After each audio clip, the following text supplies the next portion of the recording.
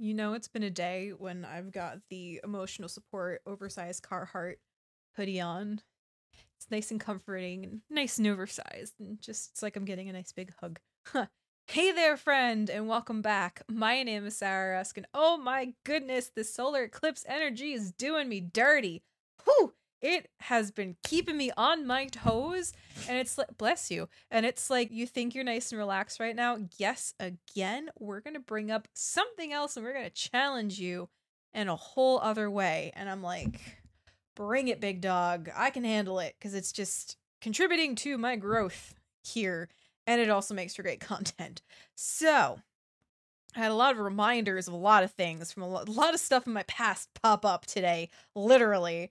And I messaged a couple of friends of mine and I'm just like, seriously, the universe just has it out for me this week. It doesn't like me this week, which is totally fine because I don't have to leave my house tomorrow. And I'm super excited about that. I'm just gonna sit here, edit pictures, and probably watch The Nanny all day.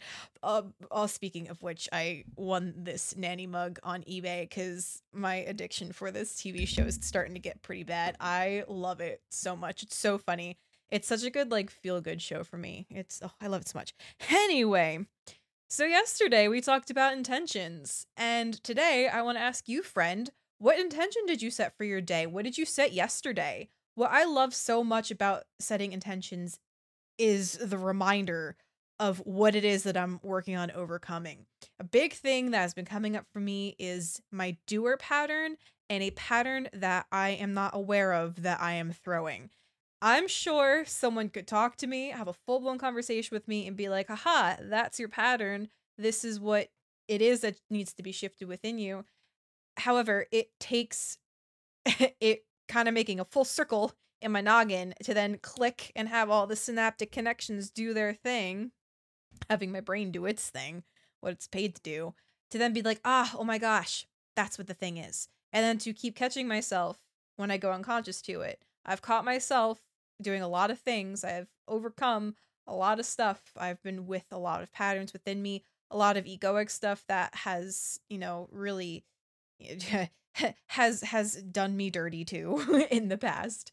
Right now the version that I am is something that I aspire to be like many, many, many versions of myself ago. Like if I looked at myself now compared to where I was a year ago, I'd be so happy where I'm at. But sitting in my shoes, I'm like, you know what? I could be so much better. So it's really funny because I'm the kind of person who usually people come to for support. I'm the person that people lean on. I'm the person that, like, if there's a problem, you call me, I'm there. Like, I'm always like all in as a friend and everything. And for the past 2 years, that has not been me. I've been having a hard time showing up for myself, let alone for other people. And I start to get my favorite term now, crunchy and contracted. I said contrasting yesterday, and when I was editing, I was like, I didn't mean that. I meant contracting.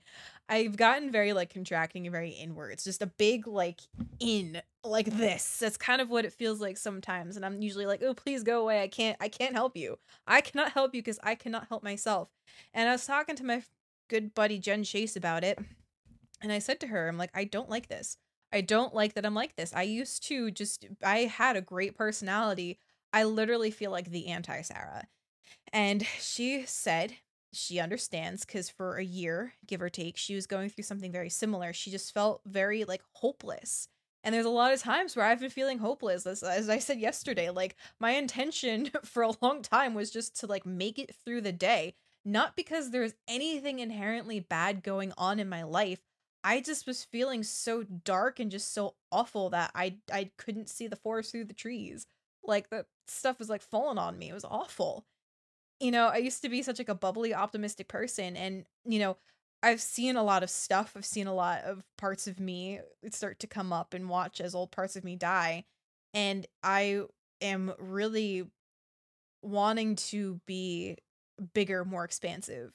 And I know that with the contractions come expansion. I've had a lot of personal experiences within my meditations where I feel my body, where I feel my body start to like open up and it just like kind of, it's like a stretch inward and then it comes out. And I think a lot about my life like that too, with like the contractions that happen. You think about pleasure, so to speak, hear me out here. Um, I'm going to keep this as vague as possible. But when you think about, stuff that we seek for pleasure, there is that like the contraction and expansion and contraction and expansion. And I feel like life has a tendency of doing that too. Like right now, I'm in a big contraction and things are just getting really like just not good and just meh. But then eventually, when it starts to expand itself again, it's going to be this whole huge release of energy, and it's just going to be more euphoric and blissful than I ever could have imagined. There's the peaks and valleys that happen throughout life, and with the frequencies, things just get, faster and faster. And I'm watching and kind of taking note from my timeline when things that I have got the peaks and the valleys start to go up. And I'm always journaling. So I'm always keeping tabs on when I feel really good versus when I feel not so good. This week was definitely a valley week for nothing more than I just wasn't feeling it. I had a couple of big, like I said, challenges today. One of them, again, with that whole support thing, I used to be the person that would be the person of support. And I'm now finding myself reaching out to other people being like, hey, I need your support, which is very hard for me. I'm not good at asking for help, especially because I've asked for help in the past and it just wasn't I would get punished for asking for help, or I wasn't able to receive it because as an empath, receiving is their greatest gift, as Kyle Cease says. But I am, working on becoming a better receiver, because there's a lot of guilt that goes along with it of like, ooh, I'm taking up space and I'm asking for things. So I had asked a friend yesterday for some help. There's an exercise that I really want to do where like they put their hand on my heart and I just kind of speak to them and get very vulnerable and just allow things to come up. And with this person in particular, like I really trust them. We've been through a lot together and I literally trust her to like hold my heart and to hold a space for it. And I was kind of saying like, hey, like I really would like to do this sometime soon. And I had talked a couple of weeks back about it. And, they were also going through some stuff this week as well. Work had been really crazy. And, they had asked me earlier on in the evening last night, like what it is I was going through. And I just said like what I've been going through. And I didn't hear back from them until like the morning. And I started to just kind of get like very bummed out. And like their response back to me was just very kind of like repeating back what I was saying. And I started to shut down and I started to take it personally. And I'm like, I would have answered this totally differently. And that's not the response that I wanted. So the way that I was feeling was coming from my ego and my head and not my heart. I'm very thankful that they gave me a response in general. Like, but it's really funny how I could ask anybody to do any of this stuff. I can ask anybody to be there. I have so many friends. I'm so lucky and so thankful. I have so many people that I can turn to if I needed help to hold space for me. But, of course, in typical human fashion, egoic fashion, there's one person in particular that I want to hold the space. Bless you, Charlie. Oh my God. I don't know if you can hear him sneezing. There's one person in particular that I want to hold space for me. And I honestly think it's because they sometimes aren't in the place to be able to hold that space. Like the thing that you want the most that you can't have, like I want that. I want the one person that I can't have to have this kind of energetic experience with. And I caught myself thinking that today. I'm like, oh, okay, we caught it. So my intention for the day friend was to not take things personally. And I don't necessarily have to change anything about it because I don't quite know if I have the tools to be able to make a lasting change. I can start kind of trying to figure it out, which I have been, just to kind of make it feel better in my body so I could stop being offended by everything. 'Cause if you want to know the amount of times you seriously would laugh at me, friend, for the amount of times that like I either get offended or like I just start giving my energy away to other people and like just take things personally, you would laugh. You'd be like, you are absolutely ridiculous, Sarah, because unfortunately it's more times than I would like to admit. So my intention was to catch myself. So I kept catching myself today and I'm like, I'm taking this personally. Literally, when I was picking up horse poop this morning, Abigail pooped on a bunch of rocks. And I was like, you did this on purpose. You did this on purpose. You pooped specifically right here. So you made it 10,000 times harder for me to do it. And I literally had to stop and be like, she is a horse. She doesn't know where she shits. That's just where it is. Like, just calm down. You're fine. So I worked on overcoming big parts of myself, catching myself, and I said, okay, I understand that frustration's right there. I love you, frustration. Thank you so much for being here. You were needed at one point. I needed you to protect me at one point.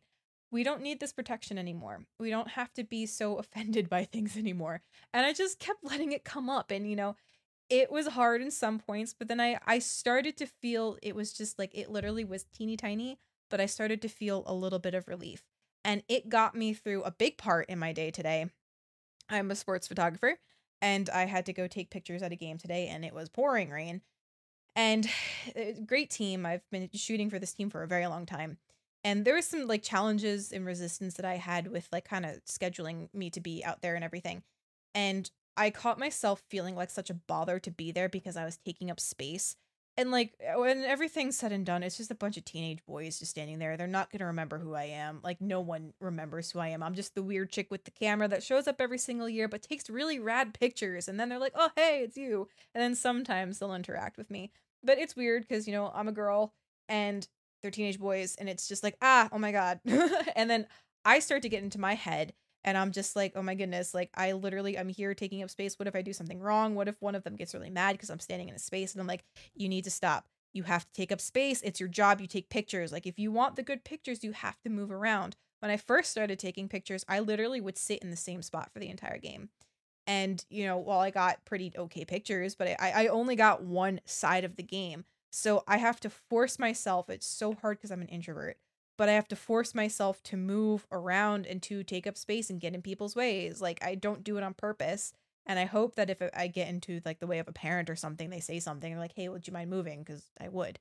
But I also have the intention for the fall of 2024 to start getting out to more teams and actually have like a solid business plan. Because I love what I do. I love taking pictures. I actually have got, oh Jesus. Oh no. Oh no. I love. Hold on.